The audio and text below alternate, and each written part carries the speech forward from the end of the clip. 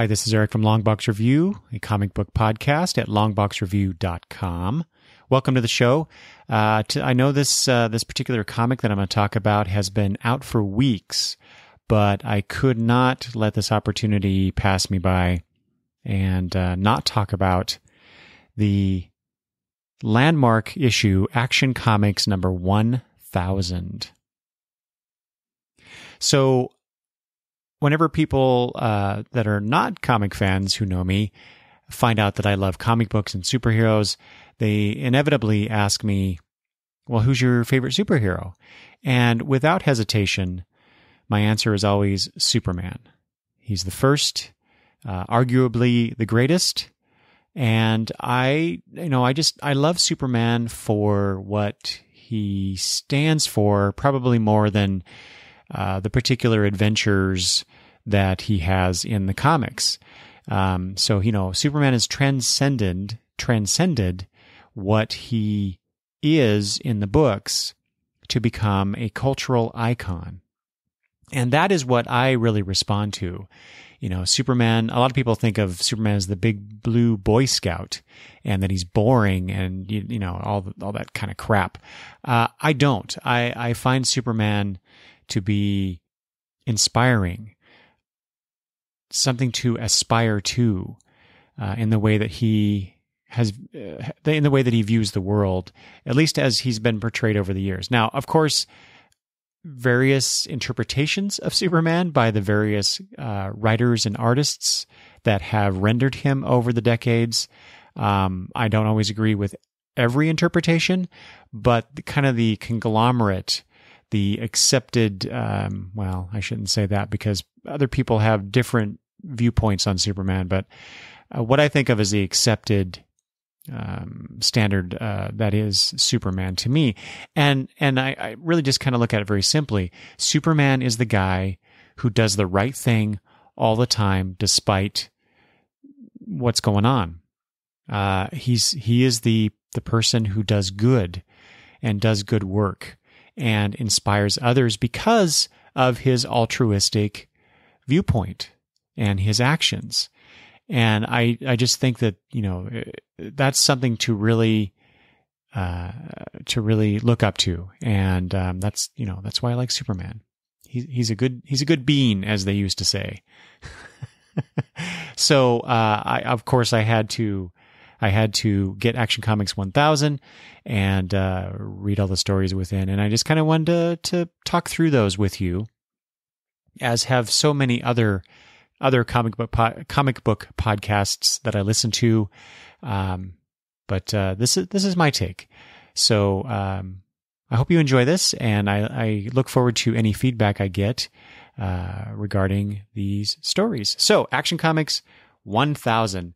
I tell you what, seeing a 4-digit number on a comic book that I have in my hand is just, I think, really cool. And not to put too fine a point on it, DC Comics on the cover put landmark issue, just so you wouldn't miss that point. This is an 80-page giant. Unfortunately, it's $8, which is too bad, but oh well, I guess that's the price of comic books these days for this. Remember when 80-page giants used to be like really cheap, and well, that's not comics anymore, is it? So, but this is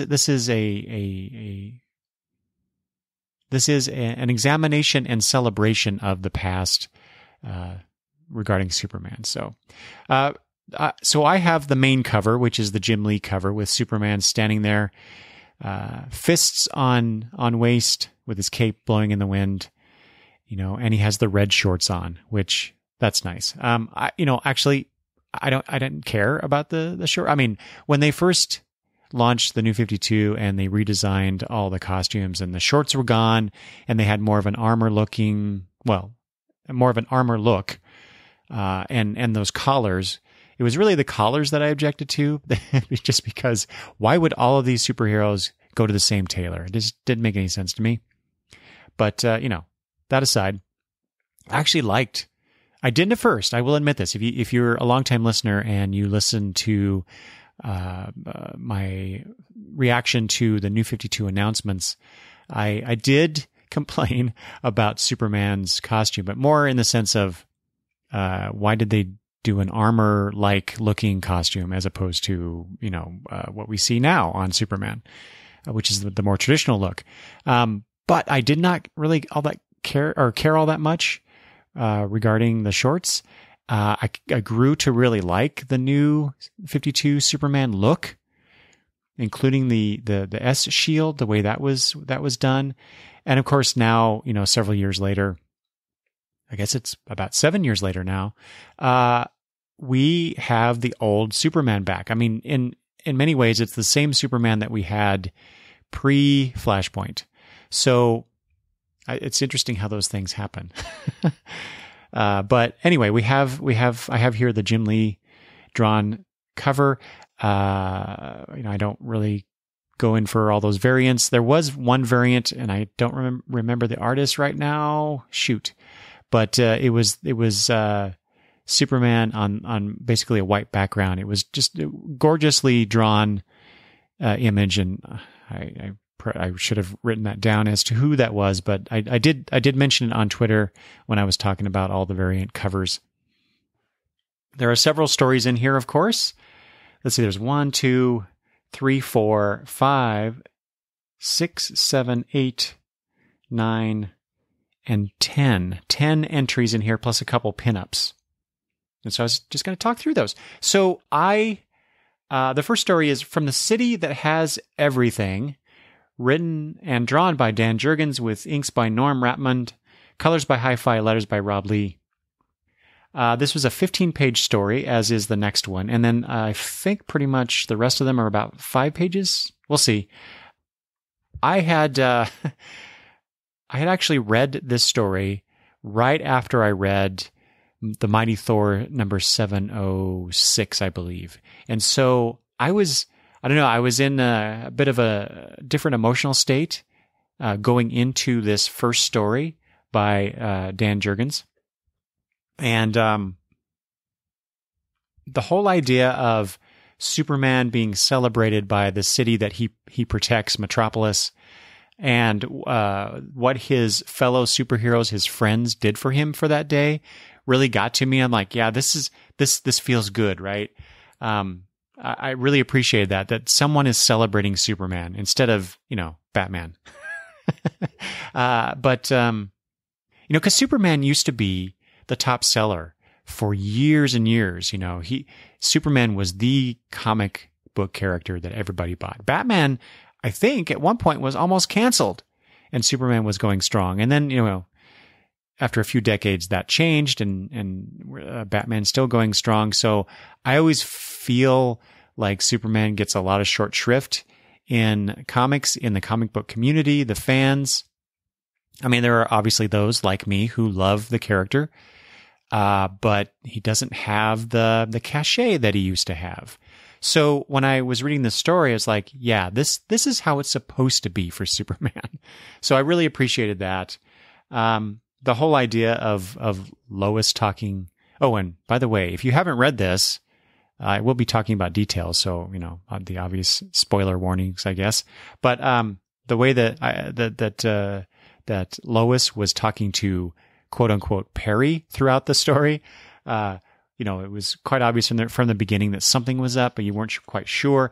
And what it turns out is that Wonder Woman and a bunch of the superheroes, including the Martian Manhunter, who does this weird thing that I'm going to mention in a minute, but they decide to protect the Earth, protect Metropolis, so that Superman doesn't have to.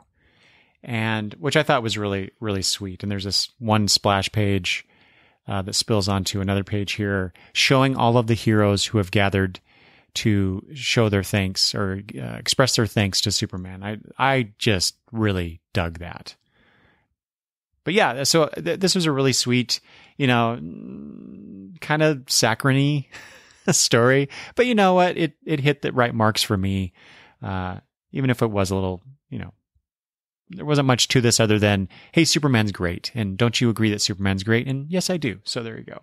But just to illustrate, or just to point out the thing about Martian Manhunter. So, it's not really the point of the story to get into some of these specifics, but I thought it was weird that Jurgens decided to use Martian Manhunter as a way to pull the wool over Superman's eyes so he doesn't rush off to help people. Because the Manhunter uses his telepathy to show or to convince Superman that those threats aren't actually there, so that the other heroes can address it. And Superman being Superman, he doesn't really question it. And like I said, it's a 15-page story, so there's not much room to really, and it's not the point to really get into that. But it's just an odd thing that the guy who stands for truth among the justice and a good way of life, that he would be okay with the Manhunter doing that. I don't know. It was weird. Wonder Woman 2, it just seems like a weird choice, but it was to move the plot along. I guess you had to do something like that. And then there was like I said, that splash page showing everybody, which is a lot of Justice League members, a lot of members of the Batman family, Green Lanterns, and Teen Titans, with a few extra odd characters showing up here as well, including, I think, in the background there is the new character Sideways. It looks like him. And more importantly, is Deathstroke and Harley Quinn. And I know Deathstroke in his title, they were playing with the idea that he's trying to be a good guy now, I guess. I don't read it, but that's kind of the gist I got. But I don't know what's going on now, but all I know at the time of this recording, there's a fight going on between Deathstroke and Batman. I don't know anything else about it, but I presume that Deathstroke is either back to his old tricks, which of course, good villains, you can't always reform them forever. So I don't know. It was just weird to me then to see these two. Are they anti-heroes now? Harley Quinn seems to be, but I'm not so sure about Deathstroke yet. Anyway, I just thought it was odd. Nice to see Nightwing though in the picture, of course, who is my second favorite superhero of all time. If it wasn't for Superman, he would totally be my favorite. But anyway, that's what I like about this story here. At the end, Lois, to put a fine point out, Lois says, "Your father, Superman," she's talking to John, their son, "is the most understanding man I've ever met. He knows he shares a bond with Metropolis, and that every now and then, in appreciation for all he's given them, the people get to return the gesture. That's what makes him Superman." I don't know that's what makes him Superman. That's one part, I suppose. But anyway. All right. The next one is probably my favorite story in this book. So this is The Never-Ending Battle. Story and words by Peter Tomasi, art by Patrick Gleason, colors by Alejandro Sanchez, and colors by Tom Napolitano. This is I think it's 15 pages, 15 splash pages is what it is. This was really cool. The story is that Vandal Savage has found a way to, what was it here? He found a way to weaponize hypertime. And so Superman is trapped in a fabric of yesterdays, a loop that never ends, a loop that never crosses mine, allows me to be victorious in the here and now. This is Vandal Savage talking. "We will never meet again, Superman. Your future is in the past." So, and so so this story is told from Superman's point of view. And then what we get, the rest of the pages, is seeing Superman throughout various time periods. And it's really a celebration. It's kind of meta. It's really a celebration of him during or through his publishing time. And so we see, like late 30s Superman battling gangsters here in the first page. And Superman talks a lot about, what is driving him, what connects him. It's kind of neat because they do reference hypertime, which is related to this, right? The Speed Force? Or am I just totally making that connection up? But it reminded me at least of the Flash, in regards to the Speed Force, in which if a Flash gets stuck in the Speed Force, he needs an anchor to draw him back. And so that's what Superman's talking about throughout his visits through these time periods. through these hypertime periods. It's his family. It's Lois and John, whom he is working his way towards. He's fighting his way back. So I thought that was kind of cool. And then we see again these splash pages showing him in the early 40s, perhaps. You could tell by the way that the S shield is drawn on his chest, the different eras. We see him during World War II with Sergeant Rock here. Some funny outer space adventures with some Lilliputian characters, which was lovely. I love that little thing. Fighting some underground creatures. I don't know. Some of this stuff I don't know if it's based on actual stories or if it's just kind of an homage to stuff that has happened. He's fighting a dragon here, so we're getting further on into Lois is in this one, which is weird.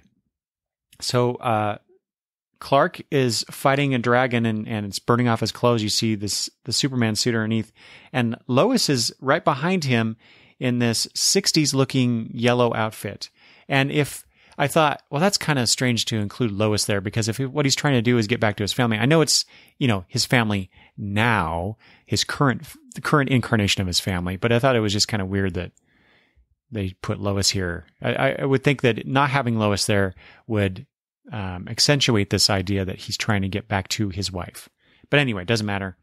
There's this great page here where supposedly Vandal Savage knows that Superman is working his way through hypertime, and what better way to stop him than other versions of himself? And so you get a Super Friends version looking character here, along with another Superman.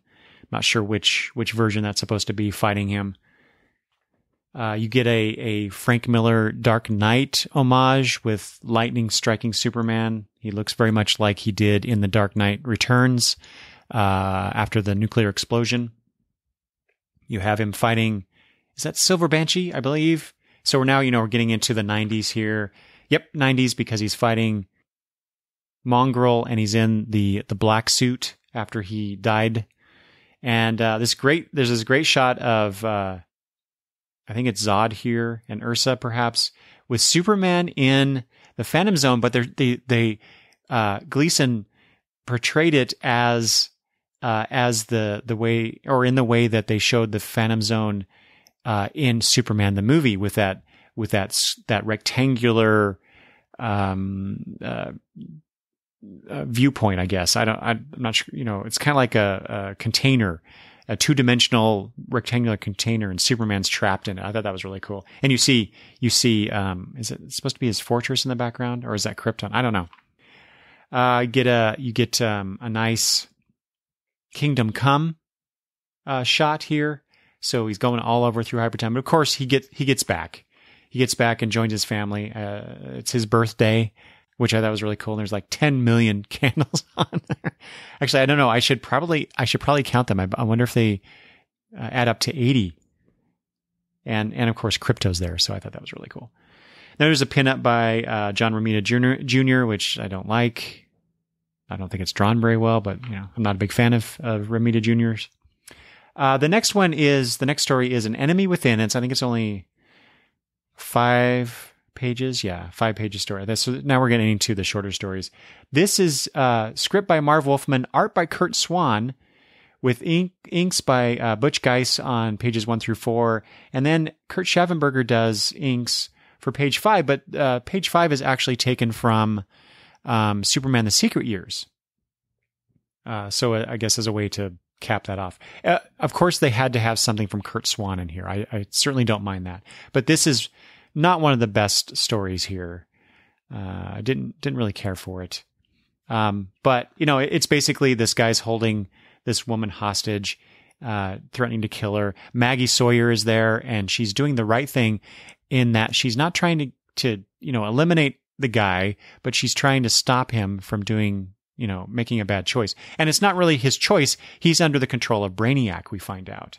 And so again, the story is narrated by Superman. He's telling it after the fact of these events.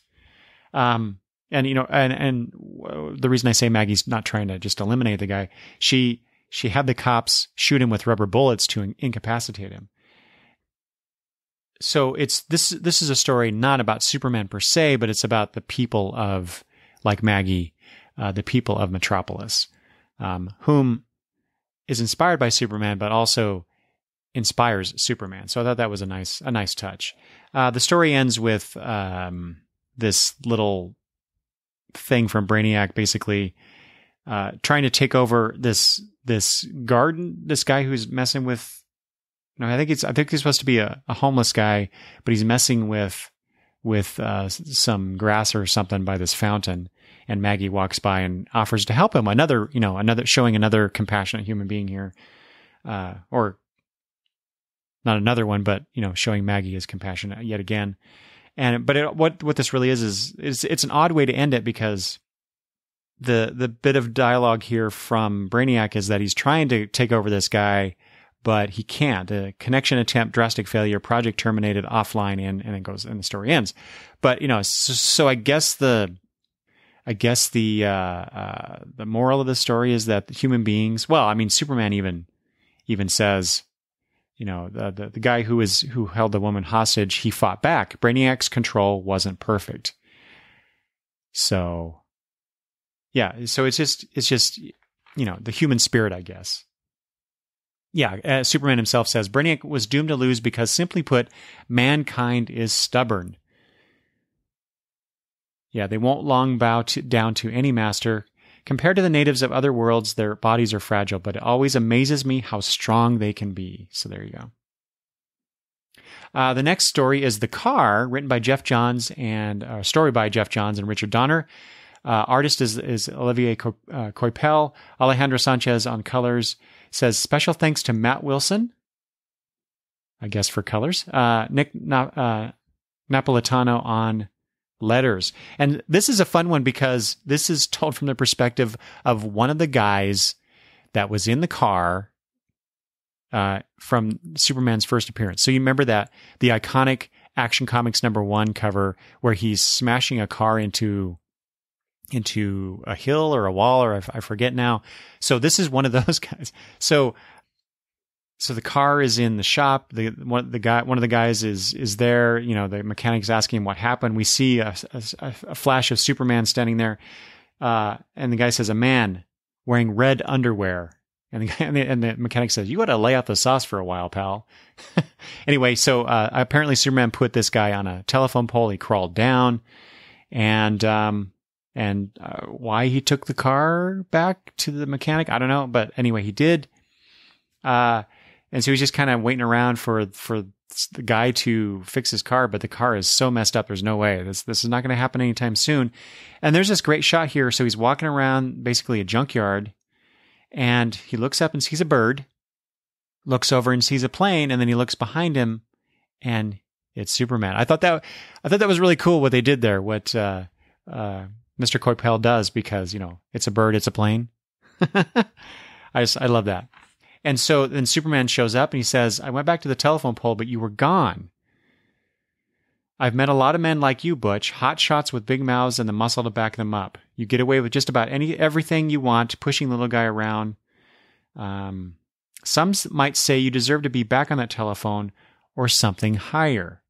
That touches on how Superman was he was a little less understanding of criminals back in the early days.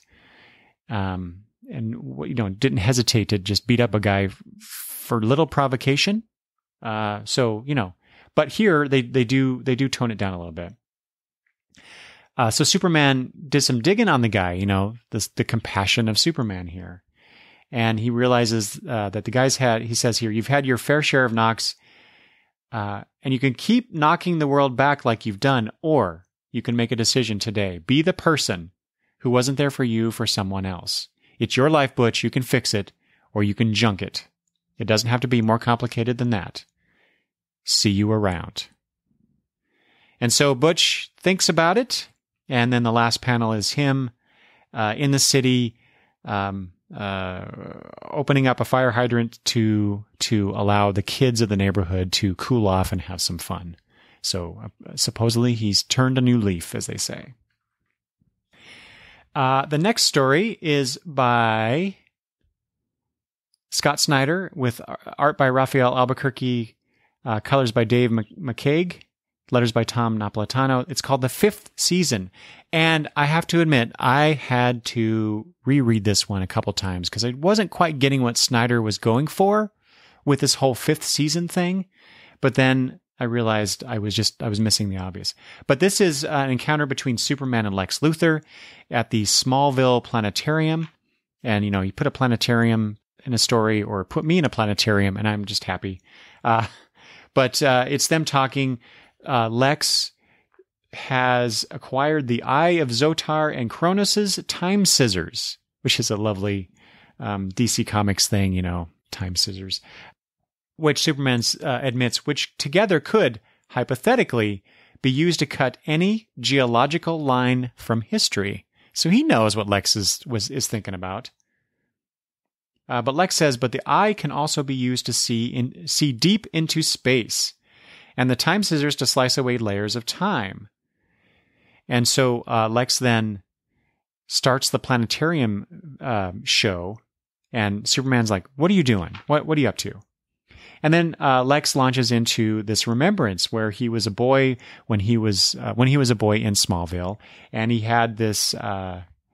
This is where he references the fifth season. There's something in towns like Smallville called the fifth season, a period between winter and spring, just a couple of weeks really, when the weather goes crazy. Anything can happen. Tornadoes of sunshine and so on. So then he talks about how his dad was abusive.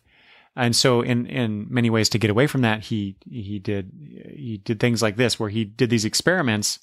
And what he wanted to do, in fourth grade, he says, my lab partner and I built a rudimentary laser in chemistry class. Of course, I was the brains behind it all, but still. Lasers fired through telescopic lenses are exponentially more powerful, and so I took it here to the planetarium, and I sent a message into space, an SOS. He says he should have died because the nitroglycerin that he was using for this laser, he had not heated it. Oh, sorry, nitroglycerin. It's liquid nitrogen. He didn't heat the liquid nitrogen, and when he fired the laser, it should have exploded and killed him, but it didn't. And we find out the reason why is because young Clark Kent used his heat vision to heat up the liquid nitrogen and allowed Lex's message to go out. Superman says, you can still have come here just to stargaze, It's still the fifth season, they both say. And then what we see is the planetariums thing program is ending because what it's talking about is how the sun, eventually the sun will eat our Mercury, and then Venus, and then Earth, and then our time ends. And so they both say the fifth season. Lex says, I got the eye and the scissors to kill you. So he admits it. Superman says, I know you did, Lex, but maybe. And it was that but maybe part that really threw me. And I was like, what's the whole thing? What is the message of this? What's the theme here? So really, to me, the fifth season is like Lex says, anything can happen. So yes, he did get those things to kill Superman, but this being the fifth season, or him reminiscing about the fifth season, that time, it's really just he wanted to stargaze. He wants the companionship. This is totally me reading into it, but everything dies eventually, and all we have is a short time on Earth, and all we have are the people in our lives. So you choose, just like Butch in the previous story, you choose what to do with your life here. You do some good things, or you choose to do some bad things. So anyway, I liked it better on reread. If I'm going to edit Scott Snyder, I would say take out that last bit of dialogue. I don't think we needed it. But then again, now I'm editing myself. If we end it just on the planetarium's words here, and then our time ends, it's kind of a bit of a downer ending, perhaps, and maybe they didn't want to go for that. But anyway, I enjoyed it for the interaction between Lex and Superman. It's interesting, though. We show the sun, or they show the sun engulfing the Earth as the sun, transforms into a red giant and swallows up the inner planets. Well, the next story, that's exactly what's happening. The next story is Of Tomorrow, written by Tom King. Clayman does the art. Jordie Bellaire does beautiful colors on this, really knocking it out of the park, with letters by John Workman. And this is Superman returning to Earth, I think billions of years in the future, because this is when, like I say, the sun expands and eats the Earth, so to speak. And Superman is there, beautifully drawn by Clayman, and the colors, like I said, are just beautiful in here, conveying that what's going on with the Earth and the sun. But it's Superman here visiting Earth, visiting the graves of his foster parents one last time. And we find out, like I say, it's billions of years here, billions of years later. Mankind has moved on away from the Earth. Lois is still around because she, let's see, where is it? She has taken the Eternity formula, which tastes like grape, which Superman says, which she liked, but it's a lot of years. She's tired of grape.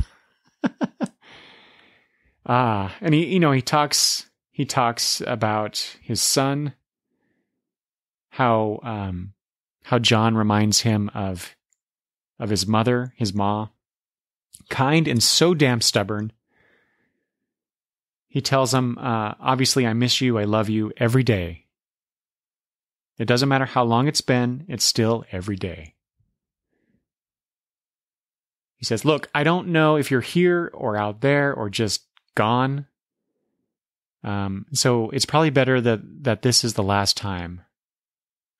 In the end, as the Earth is being swallowed up, he's taken some earth. He grabs a handful of dirt at the beginning of the story, and crushes it into a diamond, which I'm not quite sure that is how that works.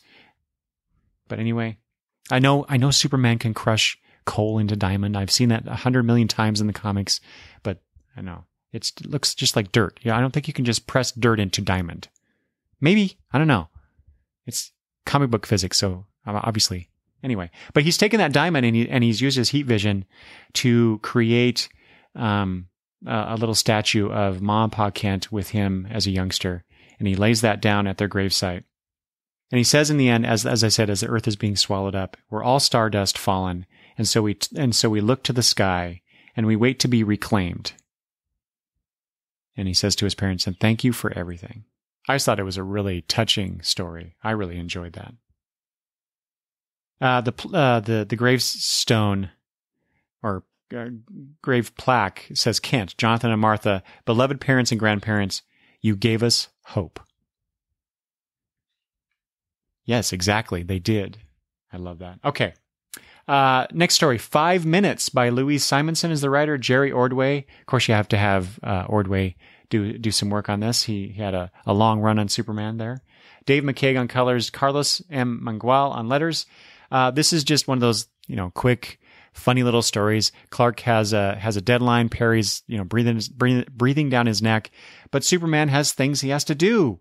And so even though he's got only 5 minutes to meet his deadline, Superman is out doing various things, and then gets back to the planet he just in the nick of time, as Superman is prone to do, gets it out. He says, just send it to layout chief. That's old news, Kent. Superman did this and this and this. I want interviews, first person accounts. Get on it, Kent. I'm holding the presses. It's cute. Not much to it, but it's cute. It's just nice to see Perry White again in the Superman stories. A lot of the Superman supporting cast has not been in the stories here in the last few years, at least that I've read. So it's nice to see these characters again. The next story is Action Land by Paul Dini, pencils by the great Jose Luis Garcia Lopez, inks by Kevin Nolan, which I can totally tell. Colors by Trish Mulvihill, letters by Josh Reed. And so it starts off with So you see this woman, this red-haired woman, welcoming everyone to the most thrilling, colossal entertainment experience in the galaxy, the fully immersive Superman's Action Land. And, you know, just that picture of the female character here, is such a Garcia Lopez drawn character. It was such a delight to see that. I miss Garcia Lopez's work, and so it was nice to see this here. Anyway, so these people are getting on, you know, a Disneyland-like cart to ride through the life story of Superman with this female character narrating. See a lot of things, some interesting interaction or reactions by the human characters here. Just shot of the Justice League, some villains, this is where I really see the Kevin Nolan inks come out. So you know it's him. But then as it says here, the final battle between Superman and his greatest foe, the godlike interdimensional being Mr. Mxyzptlk, that's when things kind of fall apart. And what this is I guess it's a role play session between Mixie and his wife, Gypsy. But you know, he gets down in the dumps, but his wife is like, you could will Superman out of existence like that. But once you get started, your mind wanders off into infinite what-if scenarios, and for a being who can endlessly rewrite reality, that's a lot of ifing. And on a deeper level, I don't think you want the story to end. Ever. And Mixie's like, what? No, that's not... Well, maybe. She says, Superman defined you, well, part of you, the naughty little spark of cosmic mischief that wears a purple hat. Lucky for me, I like that part. And then it ends with Batmite and I've forgotten what he's called. Well, there's a couple other imps here. One of which is the I've forgotten the character's name. Bad comic fan. Johnny Thunder. He says "say you," and there's the genie that comes out. I can't remember what they call that character. And then there's this other imp that I kind of recognize, but I don't know who it is. So I need to look that up. But anyway, the next page there's a nice Walt Simonson, Brennan Wagner pinup of Superman. The sun makes an appearance in the background. I know this, you know, the sun is a huge thing, the yellow sun. So there's a lot of stories involving suns in this book. So I thought it was interesting. The next story, which is another of my favorites. This is Faster Than a Speeding Bullet by Brad Meltzer, art by John Cassaday, colors by Laura Martin, letters by Chris Eliopoulos. And so this basically, it's another hostage situation, and it's always a guy holding a gun to a woman's head. I'm really tired of that trope. But that's what this is, and this, unlike the other guy, from the Maggie Sawyer centric story with Brainiac, this guy is just a bad dude, and he's threatening to kill this woman. Superman knows of this, but he's so far away. He says, "I won't make it." And as he's getting closer to the city and the situation, Superman says, "I see his bronchi dilate. Glucose rushes to his skeletal muscles, his body preparing for what's next." Superman says out loud, "No, I won't make it. But I have to try." And we see the gun. The guy's fired the gun, and we see this cool inside image of the mechanisms of the gun with the bullet being fired out. Superman says, "I watched the gunpowder ignite. A femtosecond later, the bullet rotates along the grooves of the barrel. This particular 45 travels 830 feet per second. I know my top speed. I know the distance. I'm close, but this is math. I won't make it." But then the victim here, this woman, she does something extraordinary. She leans her weight against the barrel of the gun as the guy fires it. As Superman says, into the danger. It buys her an attosecond. It's not enough to stop the bullet. but it does have an impact. So as Superman notices this, he says, supersonic becomes hypersonic, then becomes that speed I haven't flown since Pa. Which I thought, okay, I'll come back to that. Anyway, so because of the woman's actions, Superman is able to get there in time to stop the bullet. He tells her that was brave, to which she replies, "I just did what Batman would. That was a joke." Superman good-naturedly takes it good-naturedly, says, "I knew that. I mean it, though. You should think about joining the police." She says, "You sound like my dad." He says, "All of us are here for a reason," echoing what was put in Superman the movie with Pa Kent telling his son the same thing, which I thought was really cool.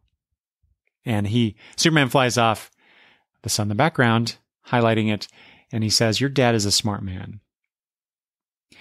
And so it ends with a conversation between Lois and Clark, and Lois says, "I see that look on your face. You met a good one today, didn't you?" "I meet a good one every day." "You know what I'm saying, Clark. People always say they're inspired by you, but I know your real secret. You're the one inspired by them." So echoing what I had said earlier about why I love Superman. I will nitpick this story just a tiny bit. It's interesting, he knows his top speed. He said supersonic becomes hypersonic, that speed he hasn't flown since Pa. Why wasn't he flying at that speed to begin with? Why did he wait till then to speed up? If he, at the beginning of the story, he knows what's going on. Why wasn't he flying hypersonically already? Anyway, but it's still a nice story. I really like this one. It's probably it's my second favorite story. No, I don't know. Can't decide between that one or the Tom King story as far as my second one. Probably this one. Right now, I'll say it's this one. There's another pinup by Jorge Jimenez with Superman just sitting there in the clouds doing kind of the thinker pose. That's really nice. And then we get the ending story. The Truth by Brian Michael Bendis, Jim Lee doing the pencils, Scott Williams on inks, as always, Alex Sinclair on colors, as always with Jim Lee, at least I think, and Corey Pettit on letters. So this is supposed to be the introduction to what comes next with Action Comics 1001. Brian Michael Bendis coming here. I have already talked about on a few episodes where I am looking forward to what Bendis is going to do with Superman, do to Superman, however you want to take it. What his contributions to the Superman mythos will be. And so this is supposed to be an introduction to that. And I have to say, because, Superman's in a fight with a big alien. And how many times have we seen that? And he is, it's very reminiscent of Doomsday, although this guy is not just a mindless brute. The guy talks.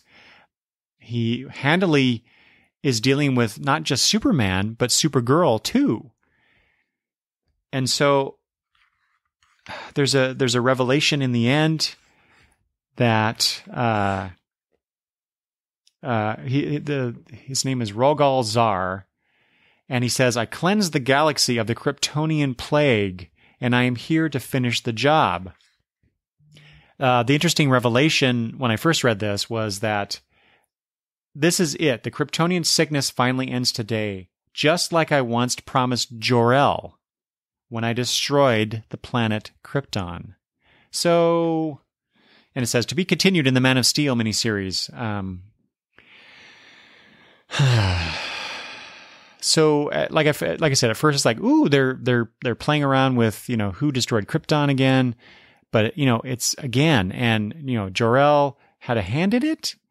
But we just had a story featuring Jor-El as Mr. Oz, and he wasn't all that. He wasn't the good father, the savior or potential savior of Krypton, the savior of his son, as he's been shown in the past. So we're getting a revision of that, of the character. I don't know. It's not very original. It's not very innovative. It's kind of same old, but with Brian Michael Bendis character dialogue. So the one thing I did like about this story were the two incidental characters that we'll probably never see again. These two women who are just sitting and chatting as this fight breaks out around them. Superman crashes into the restaurant and they go help him. You know, they drag him behind behind the counter to buy him some time. But you know, despite the I like the fact that these two very frail human characters are helping Superman with this uber monster type character, right? They don't think twice about it. They just help him. So again, it is echoing those themes of, you know, Superman inspires and is inspired by the we Earthers. So I really like that theme. But you know, it's let me give you a sense of the dialogue here. So they're dragging him behind the counter, and one of them's like, "Excuse me, Mr. Superman," trying to wake him up, and the other woman says, "Man, he's heavy," which is a nice little detail I like. He's so heavy, you think? He's wearing the red shorts again. I saw. Why?